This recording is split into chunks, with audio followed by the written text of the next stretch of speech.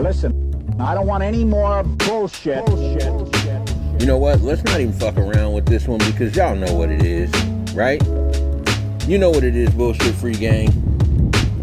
You know, as expected, really, if you had to be honest about it, the Colts go down to Tennessee and lose 19-10 in yet another game. Fifth straight loss to Tennessee. Fifth straight loss that they could have and probably should have won.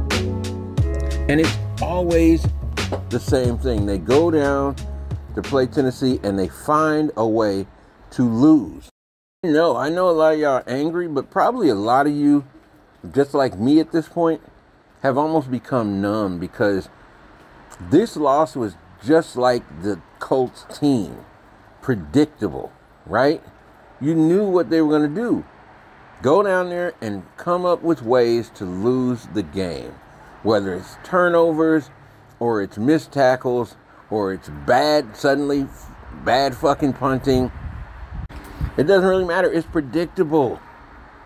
Much like this Colts team. Much like Frank Reich, play calling. Look, we're going to dive into it, but I'm not even going to give you the big, long lead in. Y'all know where you are, bullshit-free gang. The Bullshit-Free Colts podcast. The one place where you know you can always come to hear everything there is to talk about when it comes to our beloved Indianapolis Colts. But here, baby, as always, you're going to get it with no PR, no coach speak, no spin, no political correctness, and most importantly and most indubitably and enduringly, no motherfucking bullshit. So I'm your host, Harkana Jala, at your motherfucking service as always. And like I said, I'm not going to waste a lot of time on this because we really just need to get down to the bottom of really not just where this team is right now, because I'm going to tell you where this team is, but I'm also tell you where it's going. So without any further ado, let me welcome you back, or if it's your first time here, welcome you to what we do at the motherfucking Bullshit Free Colts podcast. I know I've been gone for a few weeks. I'm back, bitches. And you know what time it is now, right? It's time to do what we do. So let's chop it the fuck up. Okay, I'm not going to really waste a lot of time here. Let's just talk about the four horsemen of the apocalypse here, okay? We're going to talk about Matt Ryan. We're going to talk about the offensive line. We're going to talk about Frank Reich. And we're going to talk about Chris Ballard. Whatever other small problems or other shit that might be going wrong, those are the four legs on the table that we have got to address. Because that's the table that this fucked up bullshit ass product that we've been seeing so far in 2022 are firmly resting on. So let's start with Matt Ryan first, because there's been a lot of controversy and a lot of arguing back and forth among Colts fans this year about Matt Ryan. And that, I get it. That kind of comes with the territory, right? He's a quarterback. I get it. But let's just look at this shit logically. Let's use facts, logic, reason. And let's talk about what's really happening with Matt Ryan, all right? I get it. People are saying he's washed. People are saying he's done. People are saying he's too old. Let's talk about what the facts really show us about Matt Ryan, okay? The simple fact of the matter is this. Matt Ryan is not fucking Tom Brady. That being said, he ain't Carson Wentz, not by a far shot. So I'm not even going to address the whole Wentz is better than Ryan. We should have stuck with Wentz and all that because, well, let me say this. I'll address it once by saying this. There's nobody on podcasts or anywhere else last year who was more forgiving, more giving the benefit of the doubt to, and more rooting for Carson Wentz. I saw his talent. I saw the potential there. And I actually gave him the benefit of the doubt. I saw the other issues with the team. And I saw the things that weren't his issues. But let me tell you, I went back and I watched all 17 games from last year. Okay? Once I got away from the emotions of it, and I really just looked at it, Carson Wentz is one of those players, until he's firmly somebody's backup, he's going to continue to ruin franchises and probably get coaches fired because he's just talented enough to be tantalizing. You keep looking at that arm and his mobility and his size and saying, man, if this fucking guy would only do these things. But you know that old saying, if a frog had a glass ass, would he still hop? The truth is, Carson Wentz is who he is. He's the same guy he was in Philly. And the Philly fans tried to tell us, hey, I'm here to say, this is my mea culpa. Y'all were right. He was the same guy in Indy last year that he was in Philly. He's the same guy in Washington this year that he was in Indy last year. He occasionally makes some great down-the-field throws because he has a big arm, but his decision-making is trash. He doesn't see the offense and his progressions well. He doesn't make good decisions, checking down, etc., getting rid of the ball when he should. He's the guy he is. Matt Ryan is a better option, a much better option, and really the stats are showing that, and what we're seeing on the field is showing that so far in terms of win, loss, and tie standings. However, let's look at Matt Ryan honestly and factually. First, some people say, oh, stop making excuses for him and what have you. I'm not making excuses for the dude. I'm not emotionally attached to Matt Ryan. He just got here. But I'm only reporting on what I see based on what I know. Now, I'm not a fucking NFL coach, so, I can't analyze on that level, but I played football all throughout my life, including in high school. I understand the game and what's supposed to happen, particularly from the quarterback and tight end and wide receiver positions, okay? And I played running back for a while too. So, here's the deal. Yes, he's had 11 fumbles. Yes, he's had like 7, 9 interceptions, okay? Most of the fumbles came from free rushers and motherfuckers just running in all over him. They are his fault, partially at least, in terms of when he's not being blindsided. He needs to hold on to the ball, take better care of the ball. I'll give him that, okay? So of the fumbles he's had, I think he's had 11. Remember, they only lost 3 of them, first off. But that being set aside, of those 11, about 6 or 7 of them, I say, hey, those are on Matt Ryan. Cool. The interceptions, he's the guy throwing the ball, right? Ultimately, you have to hold him responsible. Some of them have just been terrible decisions, terrible throws. But some of them have been situations where the receiver was not doing what they were supposed to be doing. In particular, for example, the first interception today, the pick 6 today, that essentially swung the game, right? You take away that pick 6, defense held them to 4 field goals throughout the whole game on the road. So take away the pick 6, it's probably a different game. But you can't take it away. But here's the truth. Go back and look at it. You say, oh, that was terrible. Matt Ryan threw it right to the guy. He threw it right into 2 guys. What was he looking at? Well, he wasn't really looking. That is something that they practice. He was throwing to a spot where Paris Campbell was supposed to be. Matt Ryan read the blitz. Paris Campbell apparently did not read it. Paris Campbell did not break his route off, turn around and sit down like he was supposed to.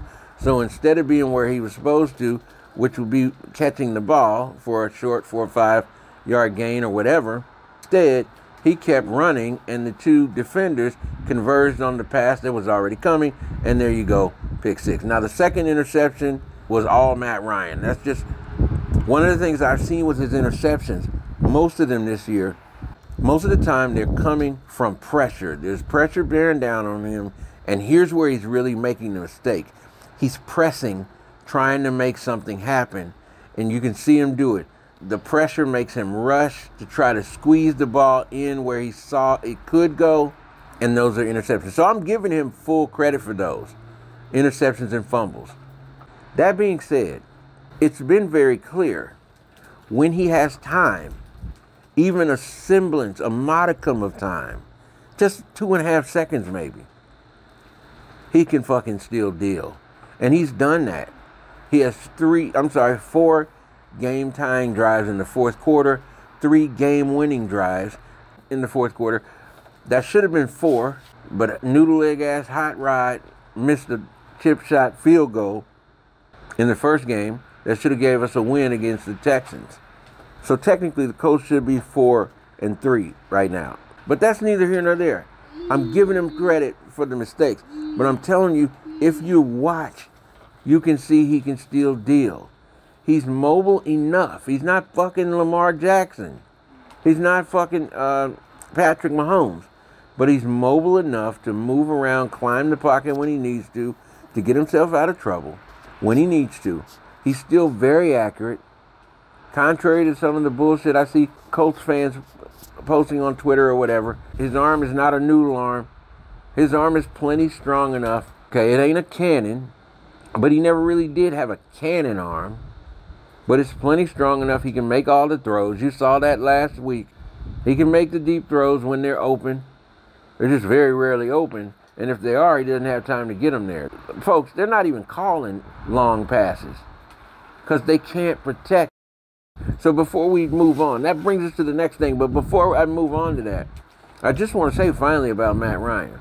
Matt Ryan is good enough for the Colts to win, get into the playoffs, and make some noise there. 100%. The only thing holding him back is the second leg of this table that we got to talk about. The offensive line. Okay, look, listen. This offensive line has regressed this season at a level and in a way that I don't believe I've ever seen before in all my years of watching NFL football. And let's be clear. Let me tell you what's actually happening. Because some people are misreading it. Yes, Matt Pryor is hot trash. Yes. I'm sure he's a nice dude, for real. I'm sure he works hard in the offseason. But the man's offensive line play is like hot garbage with diapers in it. Okay? Yes, that's true. But it ain't just him. What we're seeing all across the line is full stop regression, and it's crazy. They got to fire that offensive line coach. I'm not necessarily saying it's his fault, but, I mean, you got to do something.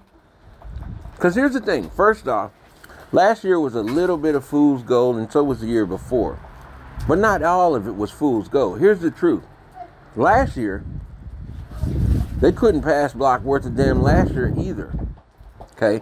But they were excellent at run blocking.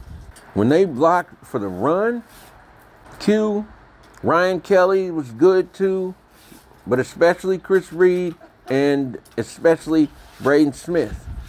They're really good. Even the fish that saved Pittsburgh, I'm sorry, I just had to make that joke. Some of y'all who remember that old ass movie will get it. Even Eric Turnstile Fisher was pretty good at run blocking, and so was Matt Pryor in the small sample size we saw when he came in for Fisher. But part of the biggest difference you're seeing this year is they are fucking trash at run blocking this year too. So you talk about Matt Ryan. Understand, guys, Matt Ryan was brought here to do one thing, which is to hand the ball off with a strong-ass running game and make the pass plays that you need him to make when you need to pass. Be accurate, don't make mistakes, get the ball where it needs to, go through your progressions, etc., etc. And yes, absolutely 1,000%. After a befuddled-ass, low-energy, dolt-ass acting Carson Wentz, Matt Ryan was brought here to provide leadership. And he's done that, no doubt about it. But he wasn't brought here for a line that can't pass block or run block. And they are trash even at run blocking this year, as evidenced by the fact that JT, Jonathan Taylor, can't get untracked this year. He was fucking running roughshod over the whole league last year. Remember? This year, he can't get untracked. So, Matt Pryor or the rookies, Raymond, or, the young guys, Danny Pinter and Will Fries, it can't just be blamed on them. The whole line has regressed. Last year started some of their regression at pass blocking. I'll tell you the one that's been most shocking to me this season has been the regression in play of Big Q. Now, Big Q was great last season too. He wasn't as great. But this season, he's full on struggling. All of them are struggling. And a lot's been said about it, but we do have to keep it 100 here, right? Maybe these guys heard a little too much of everybody fucking putting them in the Hall of Fame before they've even won a playoff game. You feel me? All we heard about is, best line in the league, and this O-line is so good, and blah, blah, blah. We're the highest paid fucking offensive line in the league. It can be argued you should never be paying, right, $45 million or $50 million for your offensive line. But if you are going to fucking do it, they sure as fuck better be the best offensive line in football, right? Your quarterback should be able to go back there, take the snap, jack off, blow a load off, and then throw the pass. Your running back should be able to pick one of 3 holes to run through for 5 to 10 yards. If you're going to pay your offensive line like that, you can't have what we're seeing this year. And we're 7 games in, guys. We're 7 games in. And this is the best configuration they've gotten. And they had to bring in Dennis Kelly to make it as good as it is now. Thank God for Dennis Kelly at left tackle. But why Matt Pryor's still starting at right guard, I couldn't fucking tell you. Either way, this offensive line is a huge, huge, huge failure. And it falls really solely on the shoulders of one person, which is the next leg on this table that I'm going to talk about. I'm going to skip Frank Reich for now, and let's go to Chris Golden Boy Ballard. I've been talking to you guys about this since week 2. Let me just tell you. Now, y'all know, I've been a Chris Ballard dude all 5 of the years before this one. But I started to see some criticisms that were definitely warranted last year. His handling of the roster last year, I was like, whoa, you know what I mean? He's still a fucking draft genius, no doubt about it. He's a savant at drafting. He is a certified genius at acquiring players through the draft. He's got a couple more great ones this season in Alec Pierce, Jelani Woods, Nick Cross. But the problem with that is, like what happens with a lot of people who are genius in one area, that genius acts as a smokescreen and it clouds our vision to where we sometimes can't see clearly where they might be not only you're not a genius, but falling really fucking short in other areas. Chris Ballard is a perfect example of this. He's such a fantastic drafter that it kind of clouded some of our vision. Mine, I will honestly say, for sure, at least up until last year, he is not proven to be very good in roster construction, overall roster construction. I believe his philosophy at its core is flawed. And this is a big fucking problem in terms of like how he thinks a team should be built to win a Super Bowl. Because that's, make no mistake, that's the only thing Jim Irsay is interested in, right? Y'all know that. Winning fucking Lombardis, baby. You feel me? I guarantee you, if Jim Irsay ever listens to the podcast, that's his favorite part at the end. Winning another fucking Lombardi. That's what he's about. And I'm telling you, when your philosophy is flawed, you got a real problem, because the philosophy drives everything. Drives your strategy, drives your actions, drives what you do, who you draft, who you sign or re-sign, right? I believe Ballard's philosophy about how you build a team to win a Super Bowl is fatally flawed. He's all about the trenches, I get it. But brother, if you're going to be about those trenches, you better fucking deliver the players there. You're paying all this money to your offensive line. They're not performing. You brought all these players on your defensive line. They're performing better, but still not, you know, I don't know. I can't really knock them. They're probably giving you all you can get out of the scheme they're playing, but that's a separate thing. I'm going to talk about that in another podcast. All right, we need time to talk about Bradley's D scheme, because the defense is balling out within it, but there's some issues there. Anyway, look, Ballard's handling of constructing the roster, I believe, is flawed. I believe we've seen the ceiling of what we can expect from this team based on his philosophy. And I'm telling you, the longer we go into his tenure, the more we see those issues, and maybe another one. I believe he's like many geniuses, he's overconfident in his abilities. He's overconfident in his abilities. which I think makes him rigid and stubborn to a fault. Because he's made some really big blunders that, like, a guy off the street could see this is a bad decision. Hey, we've talked about it before. And you saw it rear its ugly head again today.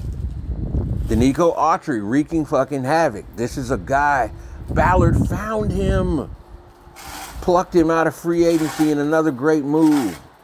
And you let him walk to Tennessee for the same contract money because you're haggling over fucking not wanting to pay him quite as much guaranteed money. Huge, huge mistake. Can you imagine Danico Autry on this defensive line? And can you imagine him not on Tennessee? You sure as fuck don't let him go to a division rival of all other things. And remember, they knew Tennessee was the other team vying for him. All Ballard had to do was step up with a little more money. And we still have Danico here. Ego, I believe. Stubbornness. You know, he appeared to have, admittedly, he appears to have hit the jackpot drafting Alec Pierce in the draft this year. Kudos to him. I love Pierce. I think he's going to be a star. He's already on his way to being one. But look how fucking long it took for Ballard to materially address the wide receiver position in any real serious way. And he still did it through the draft, what he loves best, right? Refused to do it through free agency, even though other teams have done that and won the Super Bowl. Y'all see it all around. You see what happened when the Bills made their moves for more wide receivers, right? The Miami Dolphins this year. The Chiefs have done it. You see it. The Bucks did it and rode their way to a Super Bowl win. Ballard just believes he knows better than every fucking body else, even though, and this is the real problem, even though the empirical results don't support that belief.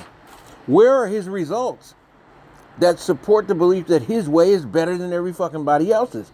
Other teams are going to and winning Super Bowls.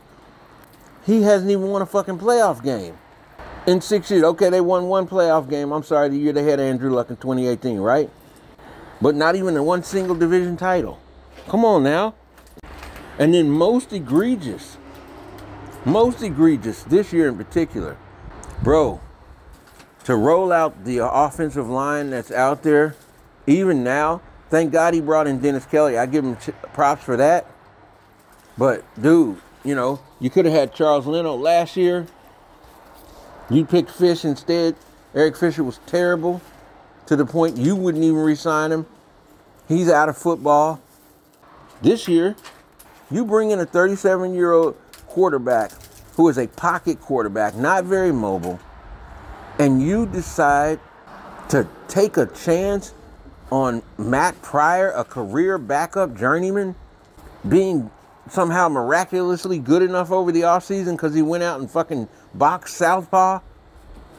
Ballard decided, yeah, I'm going with this guy as the starting left tackle to protect Matt Ryan's blind side. You let Glow and Chris Reed walk? I mean, and replace them with unproven guys? And now Matt Pryor's playing over there, terrible? For me to say it, you know, I don't say it lightly. I believe it's time for a new leader in the GM position. I really do. No, I don't think that I think we've seen the ceiling of his philosophy. I really do. His philosophy along with his stubbornness and ego. It is time to move on. Now, I don't know if we will after this season, but if this season plays out the way I think it will, if next season isn't markedly better, I think next year will be Chris Ballard's last. Now, that may seem shocking to say, for you to hear me say, but yeah, I'm ready for somebody new. That brings us to the fourth leg of this table, and the final leg we got to discuss. And of course, you know, that's Frank. We got outplayed, we got outcoached. Just got to get 1% better. Praise the Lord, Reich. Now, yeah, I'm making a little joke right there because he's a reverend and all that, but I don't give a fuck about his faith. If he's a man of faith, wonderful. If he's an atheist, wonderful. If he's a Satan worshiper, wonderful. I don't give a fuck about that. I want a fucking head coach that can positively impact the team. A head coach like Mike Vrabel, who can literally be a reason that the team wins some games that maybe they shouldn't win. And definitely a team wins the games they should win, right? That's what you're looking for in a head coach. That's the kind of head coach that can take you to a Super Bowl and win it. We've seen it here before in Tony Dungy, right? You've seen it around the league and other coaches. Look, I don't see it in Frank. I just don't. And it's really for two main reasons, you know? It's in game, but it's also between games. In game, let's keep it 1,000. I've seen what the stuff he's designed. I know for a fact Frank Reich is an unbelievably skilled play designer, okay? Play designer. He's a brilliant play designer. I think he could be a fantastic play caller if, and this is a big if he was the offensive coordinator and that's all that his duties were. But as a play caller who's also trying to be the CEO and the overall manager of the team in game as a head coach, and then, you know, between the games too, yeah, he's fucking lacking big time. See, I know he has the plays in his arsenal. He's just not able to use them. He's thinking about too much shit. And this is obvious if you watch him game after game. You see some of the same things. You see predictable play calls, some head-scratching play calls, but every coach is going to have that, right? I'm not even so big on some of the head-scratchers. That happens, but my issue is that the predictability, constantly predictable in terms of his play calling, and his missing out on opportunities. Like, he's got great plays drawn up. You'd be like, where the fuck are they? The things that have been working and you know probably could work, throwing to the tight ends or screens or whatever. He doesn't do it in game. You've seen him use those plays, but then when the situations come up where they would be perfect to use based on what the defense is doing, he doesn't fucking use them. He doesn't call them. We get the 975th Nyheim Hines runs right up the middle. The 674th Jonathan Taylor run right up the middle on first down. The 989th screenplay that's thrown right into the waiting arms of a fucking linebacker that read the play since before they snapped it. The 15,000 single back formation when you got two dynamic backs. Put them back there together. Do some shit the opposing defense isn't expecting, Frank. Make them adjust to you. What the fuck? The players and the coaches are too talented into 2022 NFL for you to think that you can just line up and say, hey, you know what we're going to do. We know what we're going to do. We're just going to beat you doing it. That ain't going to work. You got to have the element of surprise. You have to catch them off guard. You have to make them adjust to what you're doing. You have to adjust to what they're doing, what you know they're going to do, etc. That's what happened today.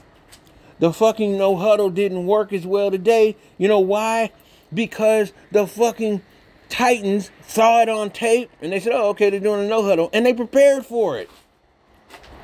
And Frank stayed right in it. Exact same formation as what you put on film from last week with the Jaguars. Everything's the same. No wonder the fucking offense sputtered today. I mean, what would you expect? They know what's coming. As Dennis Green said in that fucking infamous clip, you let them off the hook. I mean, goddamn, anybody can block a punch if they know where you're going to throw the punch, right? I mean, I just think that's terminal. I think it's fatal. I don't think it can change. I don't think it can change as long as Frank is the head coach and also trying to call the plays. But there's way more than that. Matter of fact, I think as bad as that is as a head coach, the part that I think is worse about Frank as a head coach, because remember, not everybody's cut out to be a head coach. Some people are best as coordinators. Here's the thing. Let's be honest. Frank cannot properly inspire, motivate, threaten, whatever it is. He cannot properly and effectively do the most important job of any leader, which is this. A leader's job is to get the people following him or her to do things that they wouldn't normally do, accomplish things that they wouldn't normally accomplish, perform better than they normally would perform if the leader wasn't there. That's the job. And look, we're 5 years in, and it is painfully obvious Frank has failed miserably at that job, right? How many, see, this is, I mean, I like Frank. I want him to be a great head coach. But let's keep it 100. It's 5 fucking years. Every single year. The exact same thing. Teams showing up unprepared. Teams not giving 100% effort. Teams starting slow. Teams looking flat in the biggest games, the most important games. His teams look bad. His teams look flat. His teams look uninspired. His teams make game-changing mistakes. I mean, if you're a betting person, that's what you should be betting on, that the Colts are going to do those things, because it's been constant across 5 seasons. The only thing more certain than those things is that after all that fucking piss-poor, trash-ass, embarrassing abortion of play happens on the field, the only thing more certain is that Frank's going to walk into the goddamn press conference afterwards and say we got outcoached and outplayed and outclassed and out everything, and we got to just get 1% better. There's plenty of football to be played. We just got to, score more points and stop the other team from scoring more points and not turn the ball over and be more explosive. And Frank, like, what fucking planet do you think you're on? You're not on an alien planet explaining football and the objectives of football to aliens. Tell us some shit we don't know. Any one of my children can watch 3 football games having never seen it before in their life and tell you all those things should happen. What the fuck? And yet it's the same thing over and over and over. More optimism, telling us that, hey, I'm proud of, you're proud that they lost by only 15 when they were down by 47 and shit like that. Constantly looking for the silver lining. Constantly talking and pointing towards, the moral victory, or, hey, we did this well, or here's what we did good. In a fucking sport that's 1,000% bottom line. You either win or lose, and that's how you make the playoffs. Based on that win-loss record, you either make the playoffs or you don't. When you get in the playoffs, you either win and move forward, or you lose and you go home until you get to the Super Bowl. And if you lose by 1 point in the Super Bowl, you fucking get nothing except the opportunity to walk off the fucking field with the other team's colored confetti falling down over you, and them out on the field jumping around celebrating and taking selfies with the Lombardi. This is the ultimate bottom line sport. And this guy does nothing but talk about everything but the bottom line. Does nothing but tell us we should be proud and excited and hopeful and optimistic about everything but the fucking bottom line. Today, we deserve it. We deserve all the negativity. You know what else you deserve, Frank? I wonder, do you acknowledge this for admittedly, by your own mouth, getting out-coached for the 47th fucking game out of your 5 years? Do you agree you deserve to be fucking fired, Frank?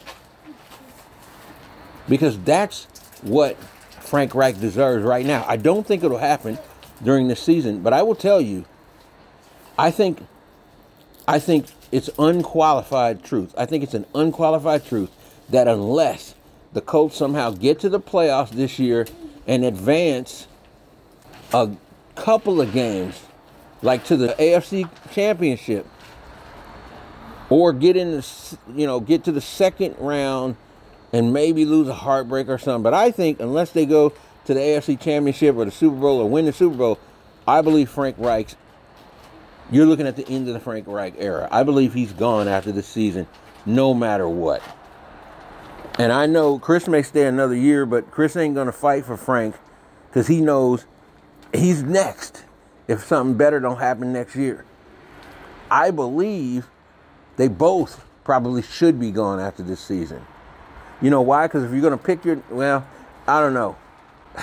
Ballard's such a great drafter, I guess you kind of would like to be there if you're going to pick your quarterback next season, your quarterback of the future.